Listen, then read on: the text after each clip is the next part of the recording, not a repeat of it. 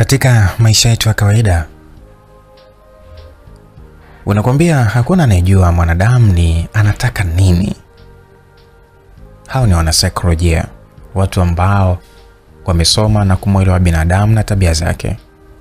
Unasema hivyo kwa sababu mwanadamu leo hii atakuwa anatamani kuwa na kitu fulani, lakini akikipata ndani ya sekunde kadhaa anakikinai na kukitamani kingine.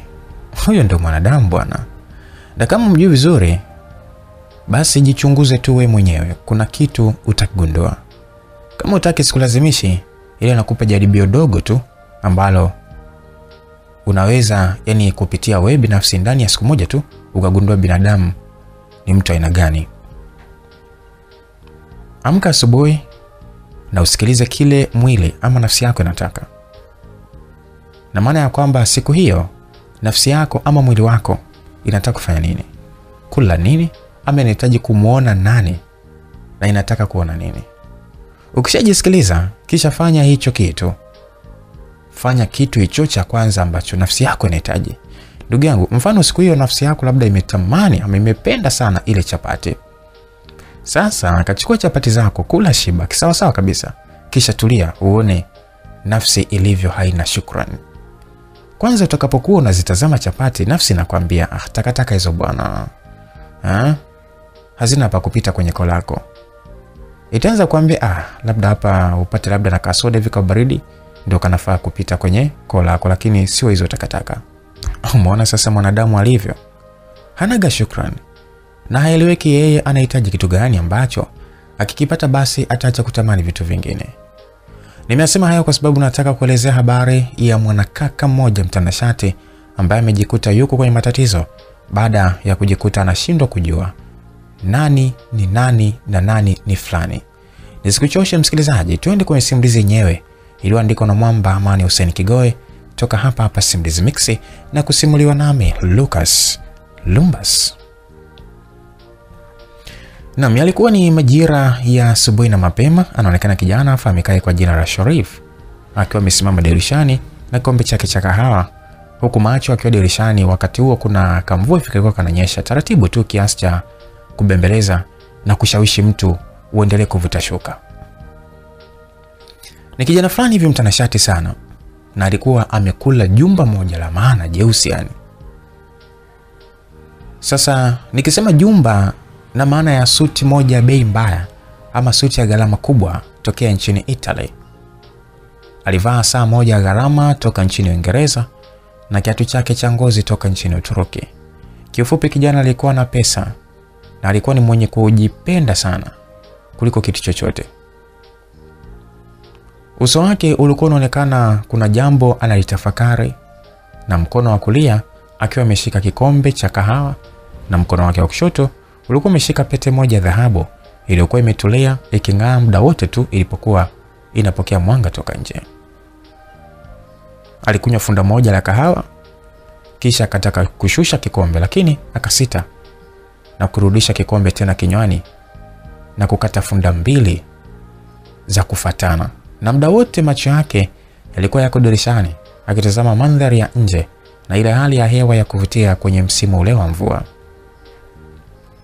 Alitulia kwa muda na kujikuta akiweka kikombe chake mezani na kwenda kuiweka pete yake kwenye kibox chake na kutinga miwani yake nyeusi, kisha akavuta funguo yake ya gari na kwenda mlangoni.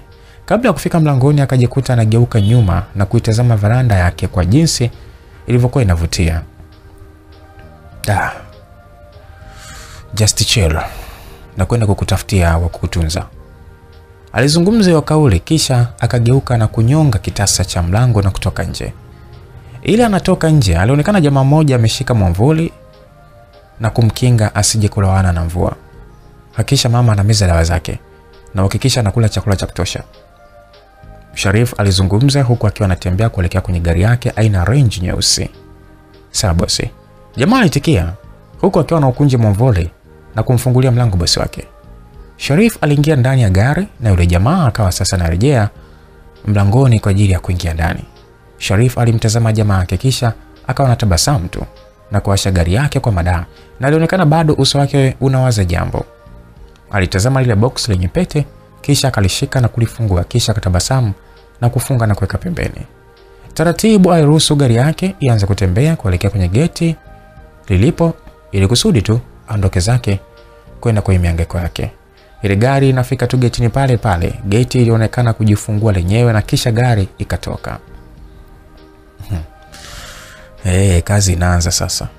Sharif alijisemea akiwa anatazama mbele huku mikono yake ikicheza na usukani wake wa gari.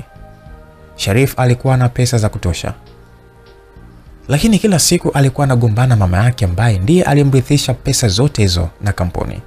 Ugomvi wao hao watu wawili ni kwa nini Sharif hana mpenzi mmoja ambaye ndiye atakayemfanya mke. Maana yake ni kwamba mama yake alikuwa anafahamu tabia za mwanae, ya kwamba ana wanawake wengi kupitiliza. Huenda pia wanawake wanajirahisisha kwa sababu ya jamaa na pesa, maana nao hawaeleweki wanataka nini. Basi kila siku alikuwa anagombana naye na kumwambia kwamba anataka amchague mmoja kati ya hao alionao na amuoe. Lakini Sharifu alionekana kabisa ya kwamba hilo swala ni gumu kwake, na kuendelea kucharaza gitaa kwa kila msichana mrembo aliyemwona mbele yake. Na alijua wengi wao hawawezi kuruka kamba kwa sababu pesa ipo. Basi mama mtu akaona isiwe tabu, akaenda kumpokonya umiliki wa kampuni na baadhi ya vitu vyote vya thamani. Sharifu alichokuwa amebakiwa nacho ni nyumba na gari na kazi yake pale kwenye ile kampuni.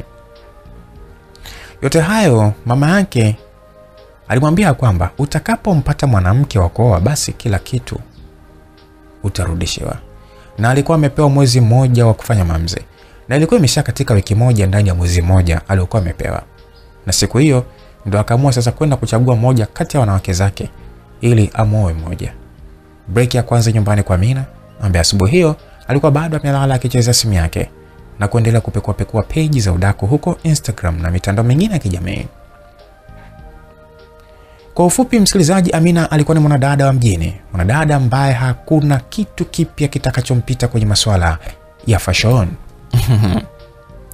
Ni kwamba kila kitu kipya lazima basi awe nacho, sio nguo, nywele, viatu ama simu. Yeye ndio mtoto wa mjini bwana. Anapitwaje na mambo kama hayo? Akiwa bado yuko kitandani anaendelea kuperuse, huko nje ilionekana gari ya Sharif ikipaki nje na Sharif akishuka huko ameshika kibox chake cha pete. Alitazama ile nyumba anayoishi Amina, kisha kadabasamu na kutikisa kichwa chake tu kama kusikitika fulani hivi, kisha mwanaume huyo akaanza kupiga hatua kufuata mlango wa kuingilia ndani. Alifika mwanaume kisha akaugonga mlango na kutabasamu kidogo. Nani asubuhi yote jamani? Amina alijiuliza huku usoni akionekana ni mwenye kuchukizwa na ile jambo. Akiwa ametulia akijiuliza, mara mlango uligongwa tena, na safari hii uligongwa kwa nguvu kidogo. Nakuja, Amina alizungumza huku akiwa anajinyanyua kitandani. Alikuwa amevaa chupi tu, hali ya kuwa sehemu nyingine za mwili zikiwa ziko wazi. Matiti yake yenye chuchu zilizosimama kisawasawa zilionekana kuvutia kifuani mwake. Hakuwa anajali mwanamke wa watu, ndio kwanza alikwenda kuchukua taulo lake na kujifunga kifuani. Alijifunga kifuani na kufanya sasa kwa chini taulo ishie juu ya mapaja kiasi cha kufanya maumbile yake ya mapaja yaonekane vyema na kuvutia zaidi. Alikuwa ni msichana mwenye umbo zuri lenye kuvutia, na kwa jinsi anavovaa nguo fupi fupi, basi kama una miugadu yako huko kama bwana Kigoi, basi unaweza ukapewa kesi ya ubakaji. Wakati Amina anatoka chumbani kwenda varandani kufungua mlango nao ukagongwa tena kwa nguvu na kumfanya Amina achukie na kuropoka. Jamani, nimesema nakuja. Ukivunja mlango utalipa. Na sidhani kama unajua thamani ya huo mlango. Alisema hivyo huku akisogea mlangoni. Mwanamke akashika kitasa na kufungua mlango kwa funguo. Ile anafungua tu, akajikuta ameshikwa na butwaa baada ya kumwona Sharifu amesimama mbele yake akimtazama. "Oh, sorry baby." Amina alianza kujitetea. Usijali mpenzi, kosa langu, nimekuja bila taarifa. Alisema hivyo huku akiwa anatabasamu usoni mwake. "Karibu ndani baby." Akiwa anamshika mkono na kumvutia ndani Amina. Wakati huo sasa kimvua kilikuwa kinaendelea kunyesha tu, kile kivua cha kawaida. Basi baada ya Amina kumkaribisha Sharifu ndani, Sharifu aliingia ndani huku akiwa anatazama kila kona ya ile nyumba, na uso wake ulionekana ni kama una wasiwasi ya kwamba Amina hakuwa peke yake. Kilichokuwa kinamfanya Sharif amini Amina hakuwa peke yake ni kule kuchelewa kufungua mlango. "Mpenzi, mbona kama uko sawa? Shida nini baby?" Amina alimuuliza Sharif huku akiwa anamkumbatia kwa nyuma. Niko sawa mpenzi wangu, vipi? Ulikuwa umelala?" "Sasa unadhani saizi mimi nitafanya nini na hii hali ya hewa jamani?" "Wow. Ndio maana upenda sana mpenzi wangu. Huwa hutaki kujitesa, mwisho wa siku ukapoteza mvuto wako." "Nitajitahidi kutunza uzuri wangu kwa ajili yako mfalme wangu." Walikuwa wanazungumza huku wanaelekea chumbani. Baada ya kufika chumbani, Sharifu alivua koti lake na kuliweka kwenye enka, kisha akalegeza tai yake na kutoka kwenda jikoni. Alipofika jikoni, mtoto wa kiume alianza kuandaa kifungua kinywa huku akiwa na tabasamu usoni mwake. Alipomaliza, alirejea chumbani na kuanza kumlisha Amina aliyekuwa amekaa kitandani na simu yake pembeni. Hani, najua unanipenda sana na siku ukija kuniacha nitalia kileo kisichokuisha." Amina aliongea akiwa anaendelea kulishwa na Sharif. "Usijali kipenzi changu. Sijawahi kuwaza wala kufikiria kwamba eti nitakuja kuachana wewe malkia wangu." "Kwani Sharif?" "Ndio mpenzi." Sharif aliendelea kumlisha Amina mpaka pale aliposhiba na kurejesha vyombo jikoni na hakutaka hata kujichelewesha. Mwanaume alivirudisha vyombo vyake na kurudi chumbani.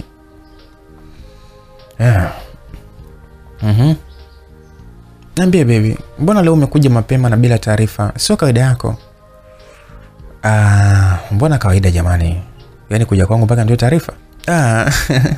"Hamna mpenzi. Ama ulitaka kuja kufumania?" "Hapana, mimi siwezi kufanya hivyo kwa mwanamke ninayempenda na ninayemwamini." "Nafahamu hilo. Lakini leo nimekuja na ombi moja mpenzi wangu."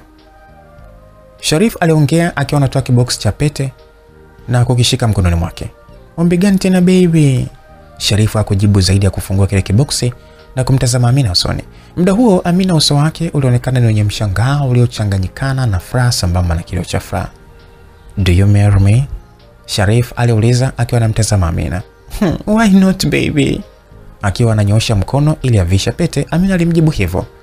Taratibu Sharif alifunika kibox na kusimama huku akimfanya Amina abaki anashangaa na kumtazama usoni. "Hani, vipi tena? Mbona hivyo?" Amina alimuuliza Sharif. Kabla sijafanya hivi nahitaji kwanza nikupatie zawadi moja, kisha baada ya muda fulani nipo nije nikuvisha ipete." Sharif alisema hivyo huku akimtazama Amina aliyekuwa amekaa kitandani akimshangaa. "Kwa nini sasa tusianze na pete jamani baby?" "Usijali, na maana yangu kufanya hivi." Sharif alimjibu hivyo akiwa anaweka box la pete kwenye koti lake la suti na kutoa check iliyoandikwa kiwango cha pesa. Taratibu Sharif alisogea mpaka kwa Amina na kumkabidhi check iliyokuwa imeshasainiwa kiwango kikubwa cha pesa. Amina alipokea ile check huku akiwa ameatoa macho yake, maana hakuamini kama kweli Sharif amempatia check ya milioni 10 na imeshasainiwa. "Hani, ya nani hii?" Amina aliuliza kwa mshangao. "Hii ya kwako mpenzi. Nahitaji kwanza kukupatia kama zawadi kwa muda wote tuliokuwa kwenye mahusiano mpaka leo hii. Nataka nikufanye kuwa mke wangu." "Baby, sijui hata nikupe nini mimi kwa hii zawadi. Asante." Amina alijibu hivyo huku akimkumbatia Sharif. Amina hakuamini kabisa mpaka akawa analia machozi ya furaha, na muda wote huo akiwa mwilini mwa Sharif. Walikumbatiana kwa muda, kisha mtoto wa kike akajitoa mwilini mwa Sharif na kumlegezea jicho la kimahaba na kumsogelea usoni, kisha wakaanza kunyonyana ndimi zao kimahaba zaidi.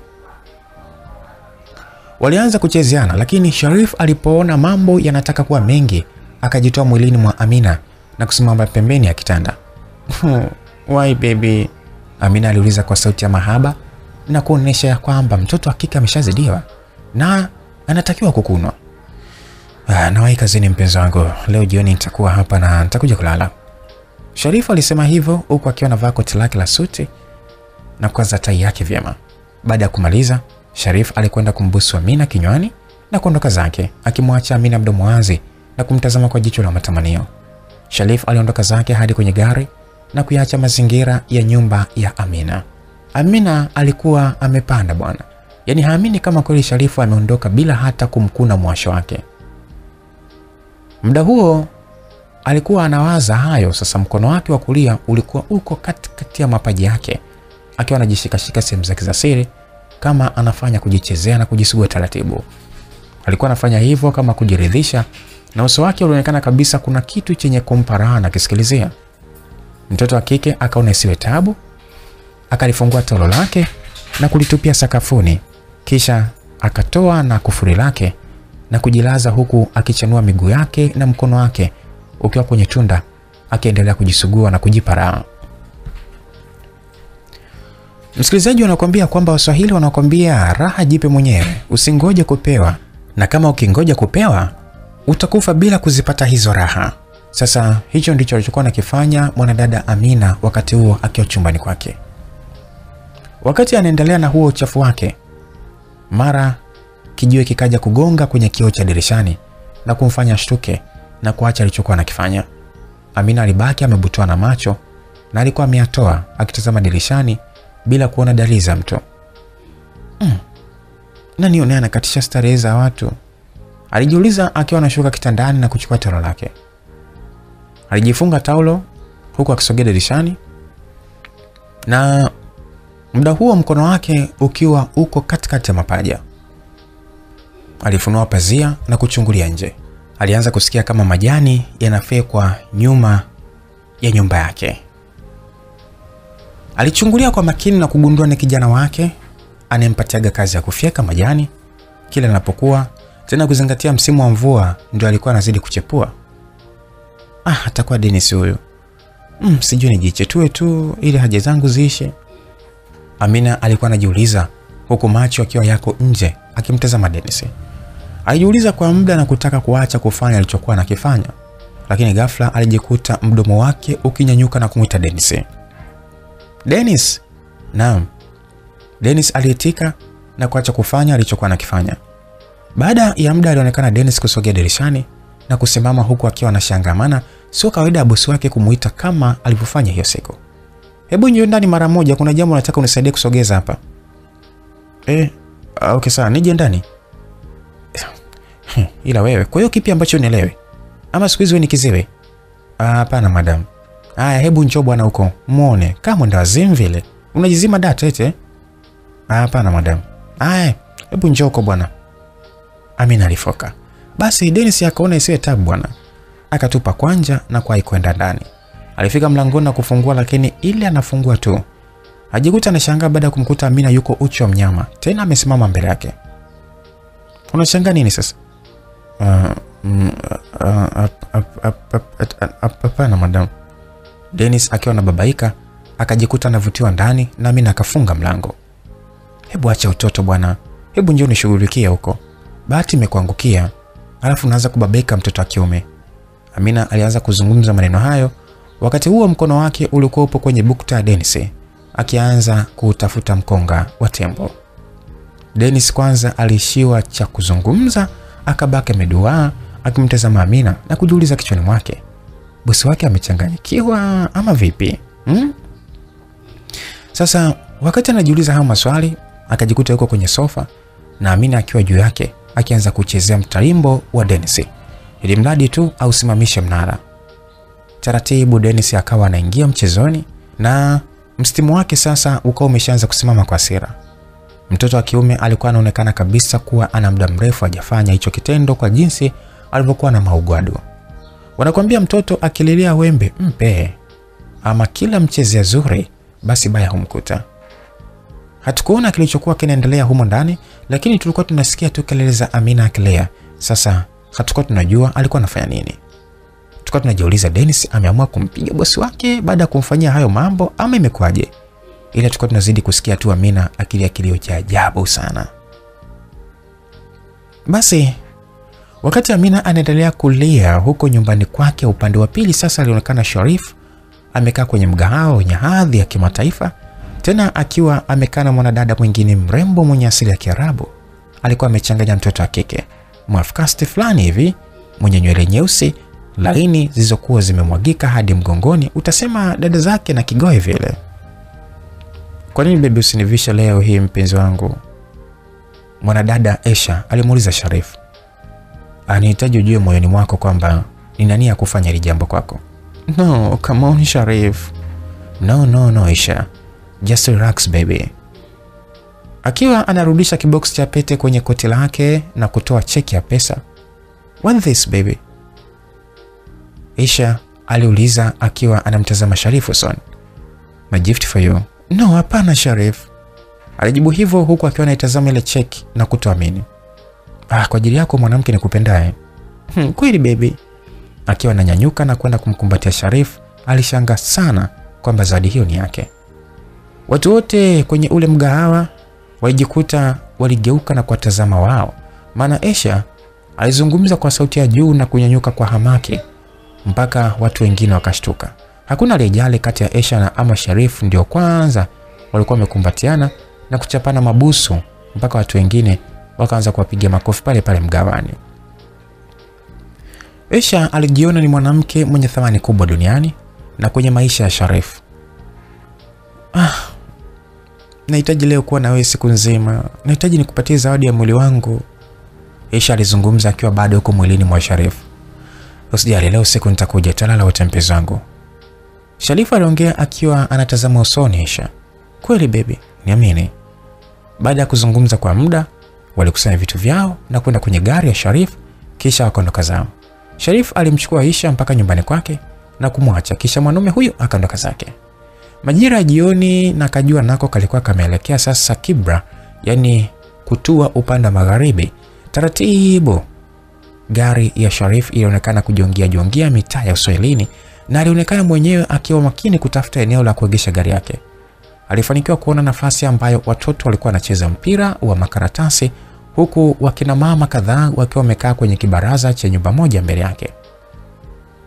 Nyewe kina Juma, hebu pisheni basi hapo, hamuoni gari hiyo inataka kupaki? Alisikika mama mmoja aliyekuwa anamwaga maji ya ukoko barabarani. Kwanza mpira wenyewe hadi saizi na giza lote hili tayari limeshaanza kuingia. Hebu katekeni maji huko mwage haraka. Mama mwingine aliyekuwa anamalizia kumsuka mwenzake alifoka huku akiwa anawatazama hao watoto waliokuwa wamesimama kando wakilitazama gari la Sharif jinsi linavyopaki. Baada ya dakika kama 3 kukatika ndipo mlango ulifunguliwa na mwanaume akashuka kwenye gari na kuwasalimia wenyeji wake waliokuwa wamekaa pale barazani. Nzuri kaka za siku, alisikika yule mama aliyekuwa anamsuka mwenzake akizungumza kwa kumchangamkia Sharif. Nzuri dada yangu, vipi huyu kiumbe limemkuta? Yumo ndani, amesema amechoka, anataka tu kujipumzisha. Basi sawa, ngoja nimuone mara moja. Moja kwa moja Sharif alikwenda hadi kwenye mlango wa chumba cha mwisho mkono wa kulia. Na hiyo yote ni baada ya kukatisha kwenye korido nyembamba iliyojaa ndoo za maji na majiko ya kupikia. Unaambiwa huko ni Uswahilini, kwenye nyumba za kupanga, na ndio kawaida yake kwenye nyumba hizo zinazopatikana maeneo hayo. Aligonga mlango lakini hakuna aliyemjibu. Akatulia kwanza na kutaka kugonga tena, lakini isikika sauti nzuri na nyororo kutoka chumbani yenye rafudhi ya kitanga. Karibu, huko kikisikika kishindo cha mtu akishuka kitandani. Sharif alitulia na huku akiwa na tabasamu, na baada ya muda mlango ulifunguliwa na uso kwa uso akajikuta akikutana na mtoto kitanga, bibi Aisha aliyekuwa amevaa kipini puani mwake na tabasamu pana. Leo maajabu jamani, Aisha alizungumza akiwa na tabasamu na kumshika mkono Sharif. Maajabu ya nini? Hebu ingia basi ndani jamani lazizi wangu. Aisha alijibu hivyo huku akiwa anavutia ndani. Sharif aliingia ndani huku akiwa anamtazama Aisha aliyekuwa anafunga mlango na kufanya umbo lake litikisike vyema na kumpa midadi Aisha. Niambie mpenzi wangu, yani uwezi amini leo nimekuota ujue, Aisha alizungumza akiwa anamvua koti la suti Sharif. Ya kweli leo jamani? Ndiyo. Mbona umelala mpaka sasa hivi, unaumwa? Hapana, nimechoka tu. Ndio nimerudi mida hii toka mihangaikoni kwangu. Pole sana. Sharif alizungumza akiwa anamchapa busu la shingoni mtoto wa kike. Aisha baada ya kupigwa busu shingoni alijikuta anamkunja na kumbana kimahaba Sharif shingoni aliyekuwa anambusu huku kama anamlamba hivi. Kikweli Sharif alionekana kabisa kwamba anampenda huyo mwanamke, na kati ya wanawake wote tuliowaona wako naye hakuwa ni mwenye furaha kama furaha aliyokuwa nayo wakati uko mbele ya Aisha. Leo sikuruhusu uondoke bila kuniondolea huu upweke wa nafsi ya mahaba mpenzi wangu, Aisha alizungumza kwa kudeka na jicho akiwa ameilegeza aswa. Usijali, nimekuja kwa ajili hiyo mpenzi wangu. Sharif alisema hivyo huku akiwa anazidi kumpapasa mwilini. Waliendelea kuzungumza maneno ya kimahaba na mapenzi na mwishowe wakajikuta wakivuana nguo na kuanza kulambana. Mchezo ukakolea na mwishowe kabisa Aisha akakubali kutanua miguu na kumruhusu Sharif apate kusuuza rongo. Hakika ulikuwa ni mchezo wa haja, maana kila mmoja alikuwa amemkamia mwenzake. Na walionekana kabisa wana muda mrefu hawajafanya hakoka mchezo. Walipiga game moja ya kibabe mpaka walipotupia mpira wavuni kwa mara ya kwanza na kujikuta kila mmoja akikaa pembeni kumtazama mwenzake kimahaba. Walitulia kwa muda na ndipo Aisha alipojinyanyua na kwenda uani, huku Sharifa akisimama kwenda kwenye koti lake la suti na kutoa pete na kwenda kukaa nayo kitandani. Baada ya dakika kadhaa alionekana Aisha akirudi chumbani huku akiwa anacheka baada ya kutaniana na wenzake huko nje. Ila anakaa tu kitandani, Aisha alikutana na mkono wa Sharif uliokuwa umeshika pete na macho yake akiwa usoni mwake. Sharif jamani, unamaanisha kweli? Sijawahi kukudanganya wala kukutania. Nafahamu hilo mpenzi. Aisha alijibu hivyo akiwa anasogeza mkono wake avarishwe. Lakini sio kwa sasa. Alisema hivyo huku akitoa mkono wa pili uliokuwa una bahasha ya pesa na kumkabidhi Aisha. Ya nini hela yote mpenzi wangu?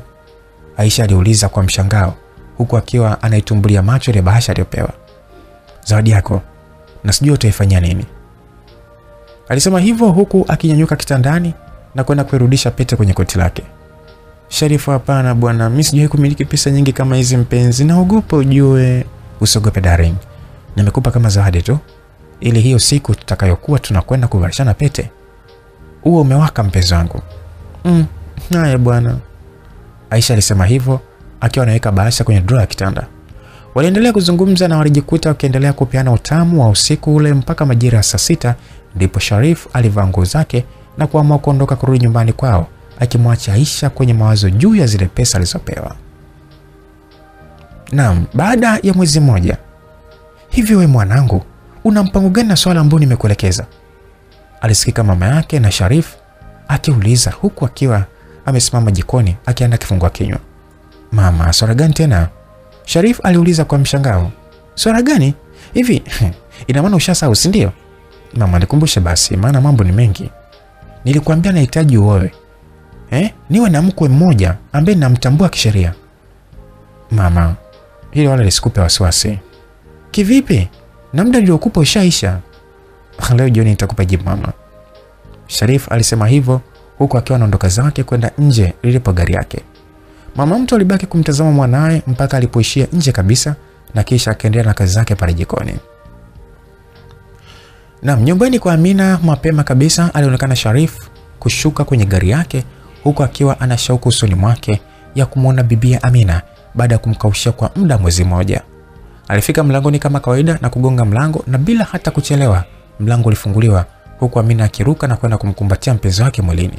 Wow, nilikuwa najiuliza nimekosea nini mpenzi wangu jamani, mbona umenisusa? Alafu mbona hata upokee wala hujibu message zangu? Kwa nini lakini? Amina alikuwa anajisemesha kwa kujiliza tu huku akiwa bado yuko mwilini mwa Sharif. Samahani sana, kazi tu zilikuwa nyingi na zilintinga, sio kwamba eti nimekususa kipenzi changu. Sharif alizungumza akiwa anaingia ndani huku amembeba Amina mikononi mwake.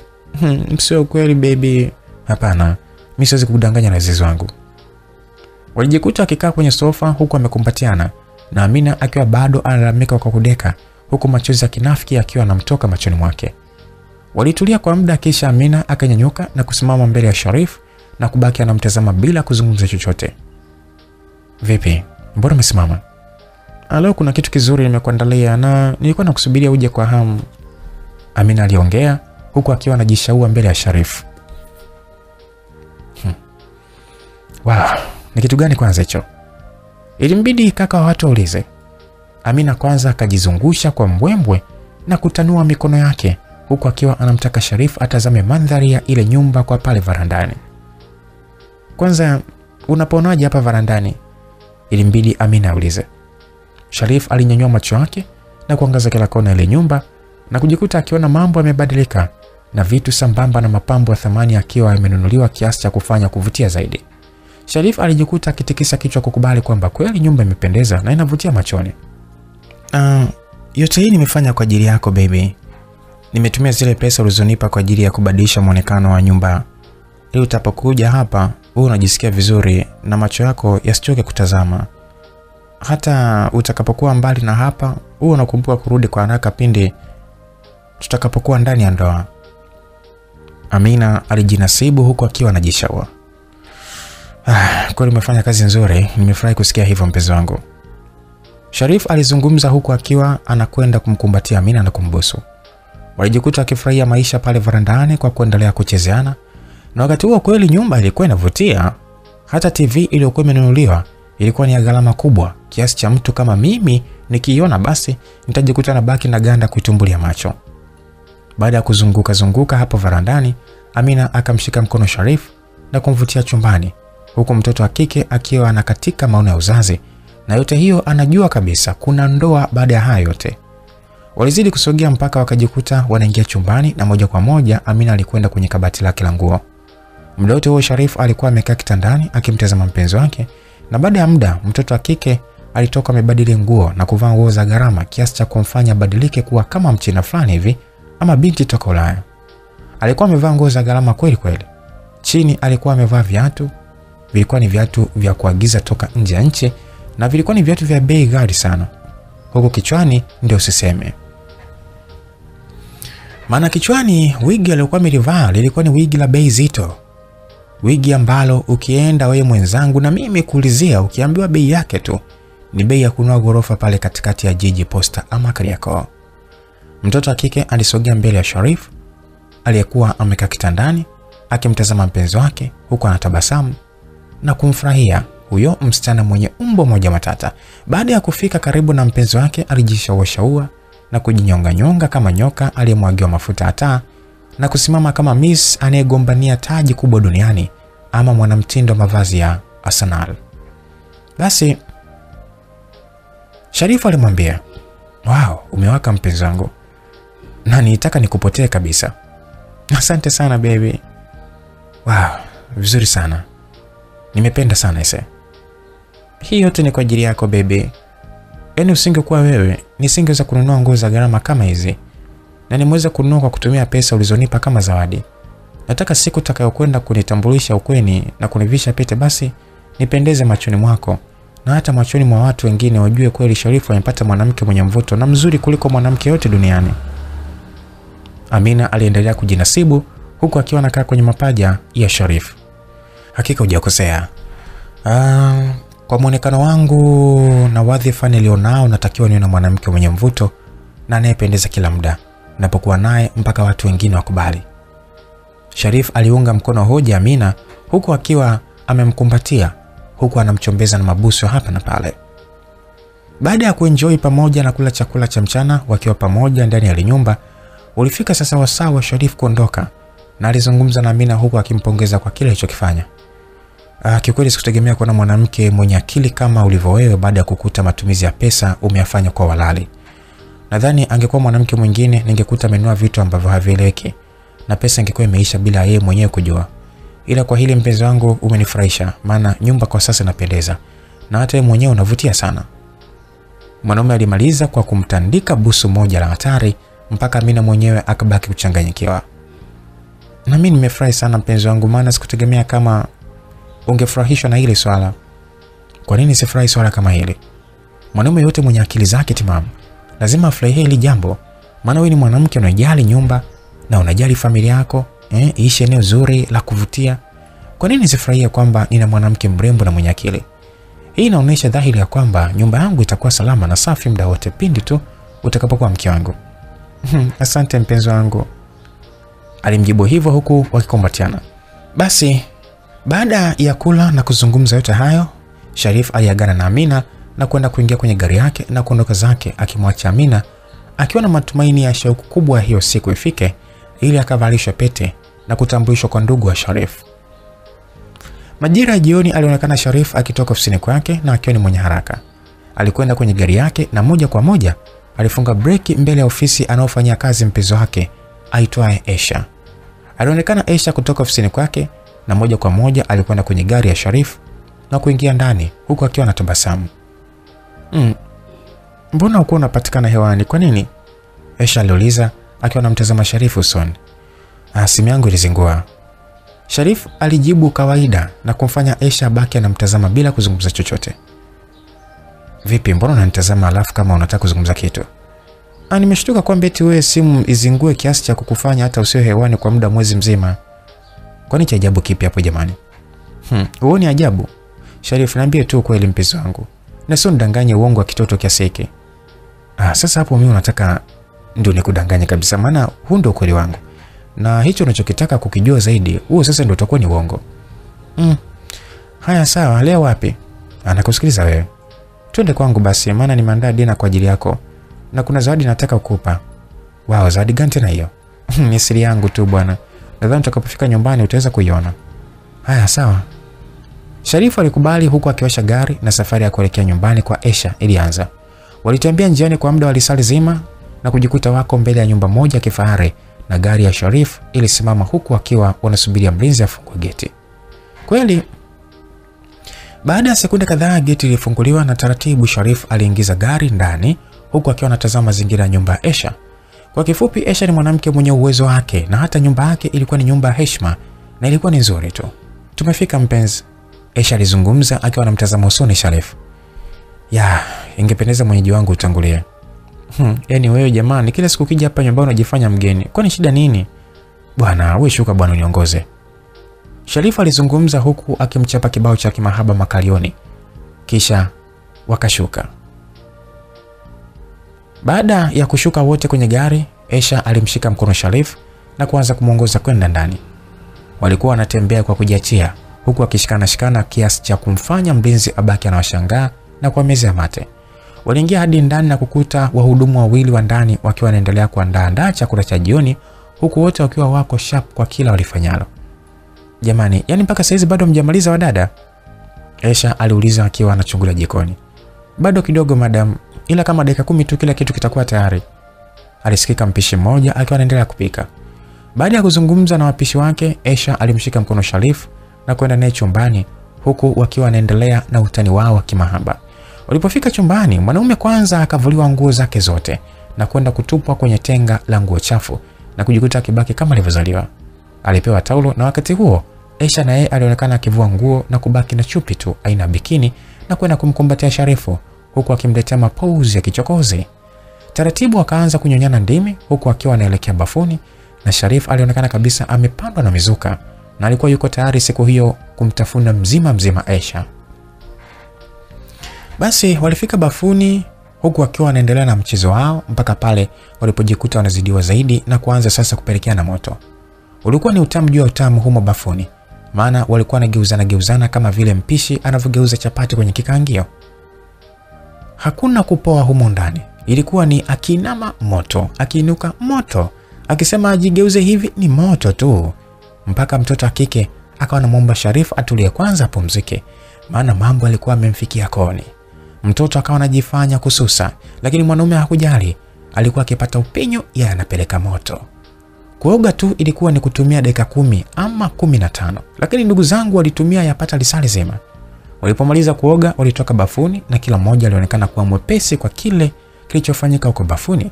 Sasa nguo zangu umeshazichanganya kwenye nguo chafu huko. Nitavaa nini sasa? Sharif aliuliza huku akiwa anamtazama Aisha. Usijali bebe. Leo nimekuandalia zawadi nzuri sana ambayo utaifurahia.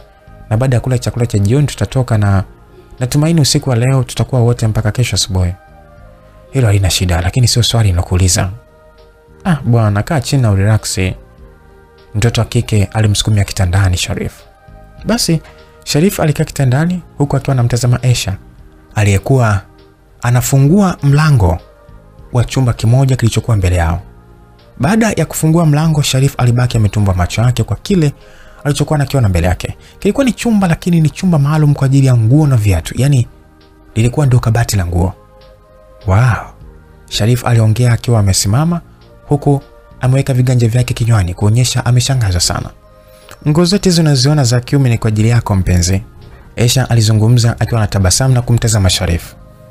Sharif alifika pembeni ya Aisha na kubaki kushangaa, maana alikuwa hajui anzia wapi. Maana zilikuwa ni nguo nyingi za gharama na Aisha alinunua kwa ajili yake Sharif. Umewezaje kufanya yote haya? Ile pesa ulionipa nikaona bora nikununulie tu zawadi mpenzi wangu na kutengenezea kabati la gharama kwa ajili ya nguo zako na viwalo vyako. Wow, nimefurahi. Hakika ni zawadi ambayo sikuwahi kuiwaza hapo kabla. Sharif alizungumza akiwa anaingia na kuanza kutazama saa za gharama zilizokuwa zimenunuliwa kwa ajili yake. Unaambiwa hicho chumba kilikuwa kimegawanywa kwamba kuna upande ni wa nguo tu. Yaani kuna mashati matupu, kuna sehemu suruali tupu. Upande mwingine ni kwa ajili ya bukta na boxer tu. Ukitazama sehemu nyingine unakuta kuna saa. Yaani kila sehemu ilikuwa ina kitu chake, mpaka eneo la viatu. Na viatu vilivyokuwa vinaonekana mahali hapo sio vya kutokea pale Karume. Hakuna vitu vyenu vya Karume hapo. Ni mwendo wa Italy, UK ama Uturuki. Kama utaki toka, mimi sikulazimishi, ila huo ndio kweli kabisa. Nahitaji unichagulie nivae nini kwenye mtoko wa leo usiku. Sharif alizungumza akiwa anamtazama Aisha aliyekuwa anamfuata nyuma yake. Sawa, usijali. Aisha alijibu hivyo huku mtoto wa kike akiwa anakwenda kwenye koram ya suti.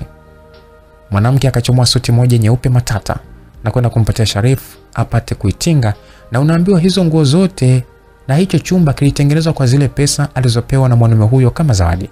Sasa na yeye Aisha kwa matusi kuonekana sio kinyonge, na yeye kaenda kutengeneza hicho chumba na kununua hizo nguo zote kujaza chumba kizima, na tuela tuote tukawa tumekatikia hapo. Sharif alivaa na kujitazama kwenye kioo. Hakika alitaka kujisahau kabisa na kujikuta kitabasamu na kumgeukia Aisha na kumtandika busu moja la maana hadi Aisha mwenyewe akawa anachanganyikiwa. Aisha naye hakutaka kuchelewesha mambo. Alichukua nguo zake na kuvaa, na alikuwa amemetisha suti aliyovaa Sharif na kujikuta akipendeza sana. Utasema ndio siku yao ya ndoa. Baada ya kumaliza kuvaa, walitoka chumbani na kwenda varandani na kukuta chakula tayari kimeshaandaliwa mezani na watu walikuwa wanasubiria wao tu. Walikaribishwa mezani na wawili hao walikwenda kukaa na kuanza kula chakula cha gharama kubwa. Kwa nini unafanya yote haya kwa ajili yangu? Sharif aliuliza huku akiwa anamtazama Aisha huku akiendelea kula. Kwa sababu ni mwanaume pekee ninayempenda na ananipenda sana. Kweli? Ndiyo, nakupenda sana Sharif. Na nafanya hivi ili kukuaminisha kwamba moyo wangu upo kwako kwa 100%. Nimefurahi kusikia hivyo mpenzi wangu. Na mimi nafurahi kusikia neno zuri la kufurahi kwako likitoka kwenye kinywa chako. Asante. Nakushukuru sana baby. Basi kula twende basi kipenzi changu. Aisha alimuhimiza Sharif huku akiendelea kusonsomola maakuli.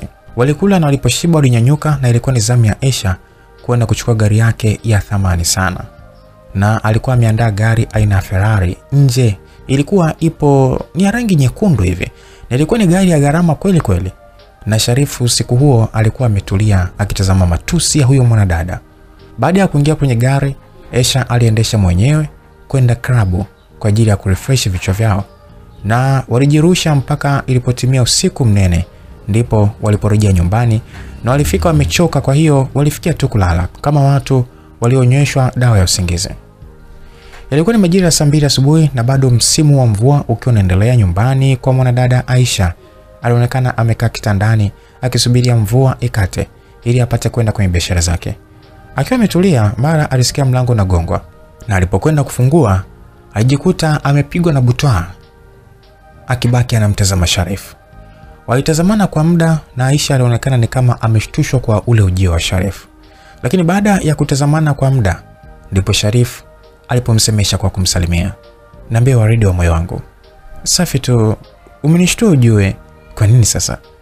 Basi tu. Mbona kama unataka kwenda mahali? Sharif aliuliza akiwa anamtazama Aisha. Ndiyo, nilikuwa nataka kutoka, sema mvua ndio ilikuwa inanizuia.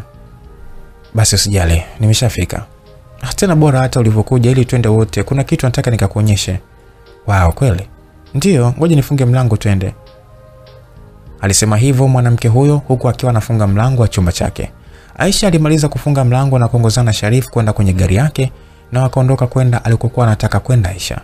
Walitembea kwa mwendo wa gari kama nusu saa hivi na kujikuta wakifunga breki mbele ya mgahawa mmoja, na ulikuwa ni mgahawa ambao umepambwa ipasavyo na ulikuwa unaonekana ni mgahawa wenye hadhi.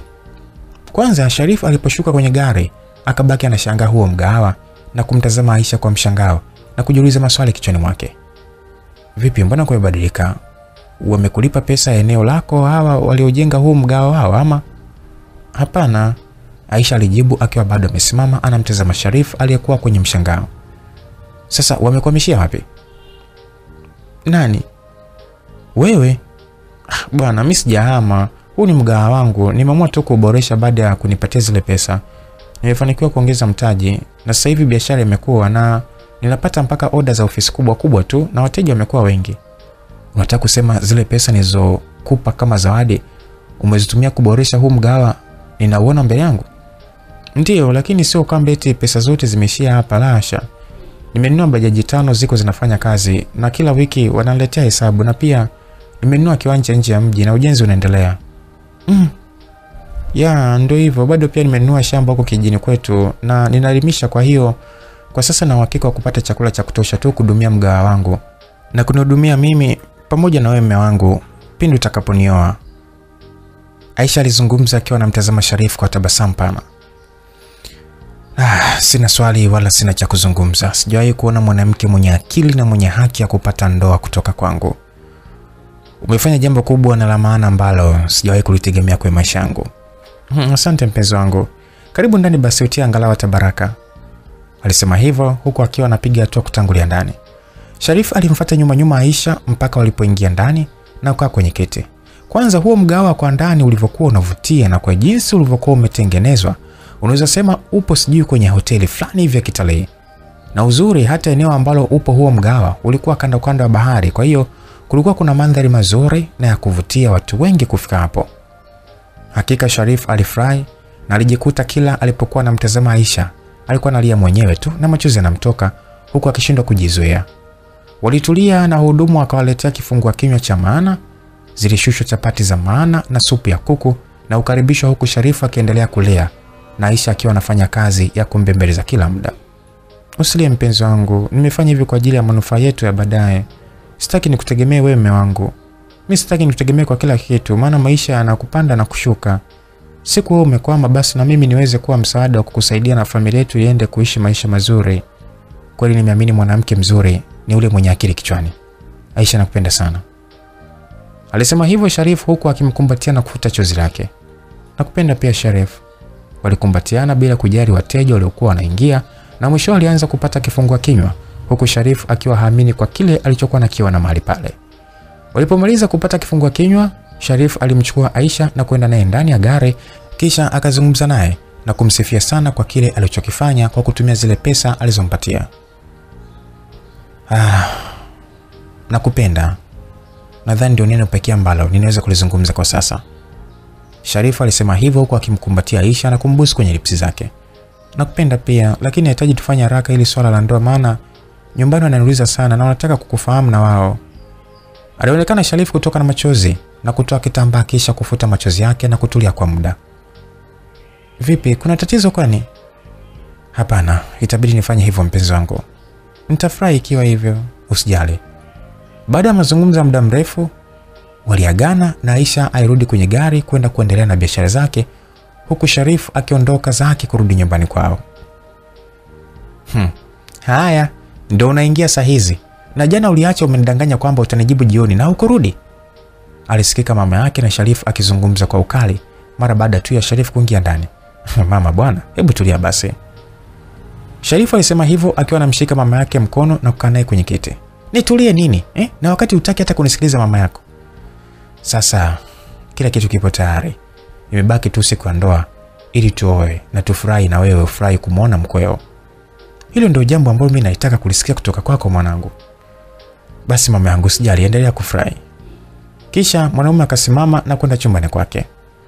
Baada ya wiki 2 nyumbani kwa kina Sharif kulikuwa kumenoga, maana kulikuwa kumepambwa hatari na kulikuwa kuna muziki mnene na watu wakubwa walikuwa wamealikwa kwenye hiyo harusi. Alikuwa si mwingine anayeoa bali ni Sharif mwenyewe, na mama yake siku hiyo alikuwa ni mwanamke mwenye furaha kuliko hata wanawake wote duniani. Wageni waalikwa wote walikuwa wako eneo husika na sherehe ilikuwa inafanyika hapo nyumbani, na muda huo watu walikuwa wamekwenda msikitini, maana huko ndiko ndoa ilikokuwa inafungwa. Wakati watu wanarudi toka msikitini na ndoa tayari ishafungwa, alionekana Amina akishuka kwenye bajaji na viatu mkononi, huku akiwa amechukia, yani haamini kama kweli amepewa umbea kwamba bwana wake anaoa siku hiyo. Amina hakuamini kabisa baada ya kumuona Sharif anashuka kwenye gari na kwenda kumfungulia mkewe mlango. Alishindwa kumuona mwanamke kwa sababu alikuwa amejifunika mtandio usoni mpaka mitaa ya magotini. Alikuwa anaonekana tu umbo lake, lakini watu nao walikuwa wanamkinga na kushindwa hata kumjua ni nani. No, yani huyo mwanaume ni mshenzi na muuaji kabisa. Amina alibaki anajisemea huku akiwa anazidi kuchungulia mawifi waliokuwa wanaendelea kusherehekea harusi ya kaka yao. Watu walikuwa wengi na kama hujaalikwa mwisho wako ni getini. Kwa hiyo Amina akajikuta tu akisha getini huku akichungulia na machozi akiwa anamtoka asijue afanye nini. Hakuwa na jinsi, mtoto wa kike ilimbidi tu sasa alazimisha kuingia ndani, na kweli akafanikiwa, lakini alishindwa kusogea karibu zaidi, akajikuta akiwa mbali anachungulia. Wakati Amina anaendelea kujiuliza ni mwanamke gani aliyefunga ndoa na Sharif, mara akawa anasikia mlio wa honi nyuma yake. Alishtuka na kupisha pembeni, ndipo ilipoonekana Ferrari nyekundu ikipaki pembeni ya Amina na kushuka mwanadada Aisha. Kwanza huyo Aisha mwenyewe alishuka kwenye gari akiwa anashangaa na mwenye uso wa huzuni kama alivyo Amina. Hata yeye alikuwa analia na kutazama mbele alikokuwa amesimama Sharif na mkewe aliyekuwa bado hajafunuliwa mtandio wake wa gharama. Amina alibaki kumshangaa Aisha na asijue ni kitu gani kinachomliza muda huo. Watu walikuwa wanazidi kuingia na kuwapita huku akiwa na kadi zao zenye namba na kwenda kukaa kwenye viti vyenye namba za kadi zao. Haya, hao wenzangu na mimi ambao hawakualikwa walishindwa hata kwenda kukaa kwenye viti, maana hawana kadi na hawajui wanakwenda kukaa kiti namba ngapi.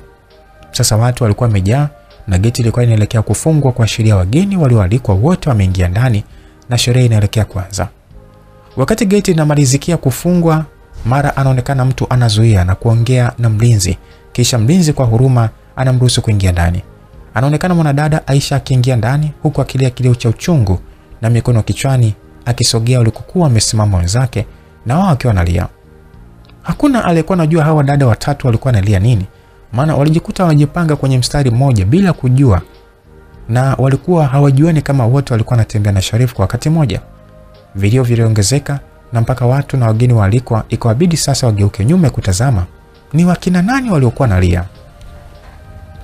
Walikutana na sura ya Amina, Aisha na Aisha wakiendelea kulia, kila mtu na kilo chake. Lakini aliyekuwa analia sana ni Aisha kwa sababu yeye ndiye aliyekuwa anaonekana kumpenda sana Sharif, na sio tu kumpenda sana bali kumpenda kwa mapenzi ya dhati. Haya jamani, naomba wana ndugu na wenyeji mkawanyamazisha hao ndugu zenu, maana huu sio msiba jamani, ni harusi.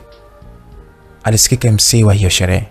Iliwabidi dada zake na Sharif waende kuwatuliza, huko MC akiendelea kuwapa maelekezo maharusi wao. Sasa ndipo alipoambiwa Sharif amfunue bibi harusi ili watu wapate kumuona uso wake. Bila ajizi, Sharif alikwenda kumfunua mkewe na watu wote wakajikuta wakimtazama, na kuna waliopiga makofi kusifia na wengine wakawa wanageuka kuwatazama waliokuwa wanalia. He? Sasa mbona hawa wana sura nzuri kuliko hata huyo aliyeolewa jamani? Alisikika mwalikwa mmoja akizungumza huku akiwa anamkazia macho Aisha. Aliyekwambia ndoa uzuri nani wewe? Uzuri wa mwanamke ni tabia. Jirani yake naye alidakia. Haya, tunataka bibi harusi ageuke ili aweze kukaa kwenye kiti. MC alisikika akiendelea na kazi yake. Sasa hapo ndipo ukumbi mzima uliposhtuka na kubaki ukishangaa na kuhamaki, na wengi wao walianza kusifia, maana mwanamke alikuwa chombo kweli kweli. Alikuwa na shape moja matata na alikuwa anakalio sio la dunia hii. Alikuwa anainye kama wale vijana wa zamani kidogo tunakwambia, alikuwa anawowowo. Mwanamke alikuwa amejaliwa na alikuwa amepewa na Mungu wake, na watu wote hakika walishangaa, maana alikuwa anavutia balaa. Haya sasa, umepata majibu? Jirani akamuuliza mwenzake. Nimepata mwenzangu. Kumbe mtoto wenu anapenda mawowowo. Huku sasa Amina, Aisha na Aisha wakabaki kumshangaa huyo mke wa Sharif na kujikuta kwanza kila mmoja akijitazama. Alikuwa anajitazama kalio lake na kujikuta hawafui dafu kwa huyo mwenzao. Aisha alichokifanya ni kujitazama huku na maumivu yake aliingia nayo kwenye gari yake na kuondoka zake akiwa na masonyo mengi sana. Mwanamke oo. Mawifi walianza kuwachekea wakina Aisha waliokuwa wanaondoka huku analia. Kaka anapenda oo na sio uzuri wa sura zenu. Hakika amewaweza. Dada zake na Sharifu waliendelea kuchagiza na kuwakomeza wakina Amina waliokuwa wanaondoka. Kwani na wewe ulikuwa unatoka na Sharifu? Amina alimuuliza Aisha huku akiwa anafuta machozi yake. Ndiyo, na wewe pia? Ndiyo, ila huyu mwanaume ametuweza ise. Mimi ndio sina hata cha kusema. Aisha alizungumza akiwa amegamia ukuta huku akiwa zambale. Bajaji, Amina aliita huku akiwa anapunga mkono barabarani. Bajaji ilikuja kusimama mbele yake na kuingia kisha akakaa na kumtazama Aisha. Shoga, twende nikupatie lift hapo, hatuna chetu maana kama mzigo ushaoona na kwa jinsi ulivyo huingia hata mara 10. Amina alimsemesha Aisha. Aisha akaona siwe tabu, haraka akaingia ndani ya bajaji aachwe mbele ya safari, maana kama mume ndo ameshamkosa kwa sababu ya wowowo. Amani Hussein Kigoe ameishia hapa katika simulizi hii ya wowowo ambaye pia ndio mtunzi. Ile kusimulia simulizi hii ni mimi Lucas Lumbas kutoka hapa Simulizi Mix. Bye bye.